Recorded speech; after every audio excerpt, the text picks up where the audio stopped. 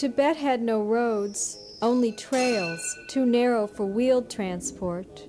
Wheels were only used for prayer. I seemed to be walking across a picture out of an old book of legends. There must be a great destruction. Landscapes have a language of their own. Tibet in those days was a land of mystic mystery, a country of mountains interspersed by desolate plains. Wheels were only used for prayer. What had I dared to dream? Into what mad adventure was I about to throw myself? There must be a great destruction. Landscapes have a language of their own. Those who had spent their lives in the 19th century consulted their Bradshaws. Wheels were only used for prayer.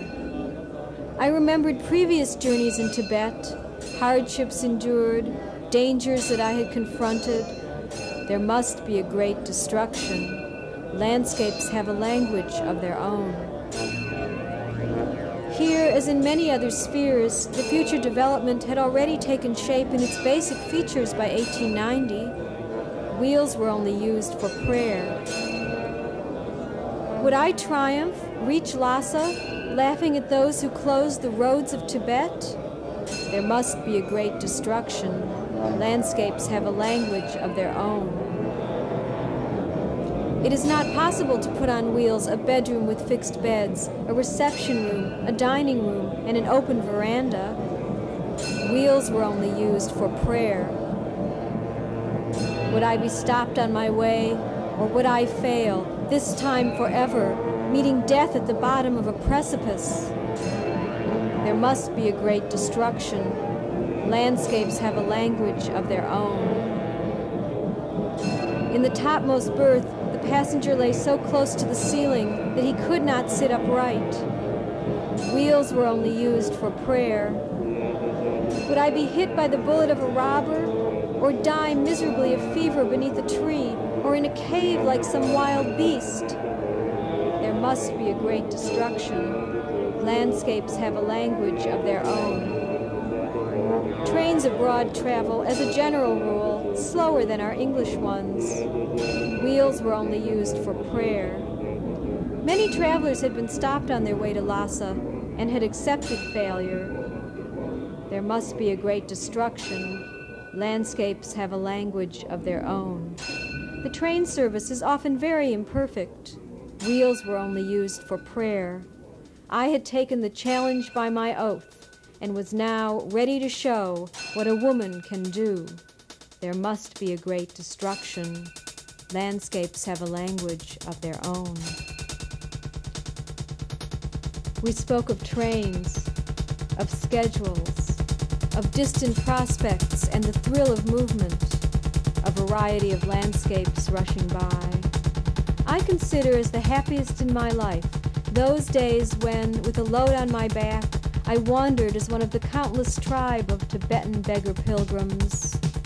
We spoke of trains, of schedules, of endless vistas and experience of distance, a variety of landscapes rushing by. We crossed large meadows strewn with rocks of different sizes and shapes. We spoke of trains, of schedules, of curious turnings and an air of gentle mystery, a variety of landscapes rushing by. Villages were near enough to allow us to spend the nights in shelter. For my part, I preferred to sleep under the trees. We spoke of trains, of schedules, of an immensity of snow and a straight wall of blue-green glaciers, a variety of landscapes rushing by. The hope of seeing the end of the climb gave us courage, and we endeavored to accelerate our pace. We spoke of trains, of schedules, of an awe-inspiring landscape and immaculate whiteness, a variety of landscapes rushing by. Words cannot give an idea of such scenery as we saw, standing on those heights, alone in all the world. We spoke of trains, of schedules, of trivialities and overpowering spectacles, a variety of landscapes rushing by. An unexpected clearing suddenly revealed, behind the dark line of tall fir trees, extraordinary landscapes of shining snow-clad mountains, frozen torrents, and glittering waterfalls. We spoke of trains, of schedules, of fantastic apparitions and gloomy, silent forests, a variety of landscapes rushing by. We looked at them speechless and enraptured, wondering if we had not reached the confines of the human world. We spoke of trains, of schedules, of moving deeper into strange and frightening landscapes. The convenience is most immense of feeling as you journey towards your destination, perhaps hot, weary, and dusty, or half perished with frost and cold, that your rooms are ready and waiting for you, with a meal prepared for your arrival, together with a well-aired bed and a fire, if it be winter. I put the flint and steel and a pinch of moss under my clothes, sat down, and began the ritualistic practice. If one is not used to steep ascents, or out of practice, one must begin one's climbing by degrees. Soon I saw flames arising around me. It is quite wonderful how very soon one finds oneself able to scale, without the least fatigue or loss of breath, heights that at first filled one with longing and despair. The flames enveloped me and seemed to burst out of my fingers and head.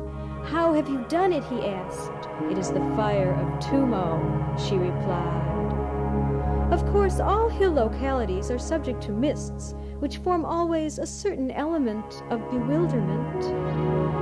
Perhaps we may also take into account the great silence in which the country is bathed, that extraordinary silence that is heard above the loudest voices of the most furiously roaring torrents. The only plan is to sit down and wait with as much patience as you can command. We spoke of trains, of schedules, of the beginnings and the end of journeys, a variety of landscapes rushing by. The world is nothing but a series of pictures.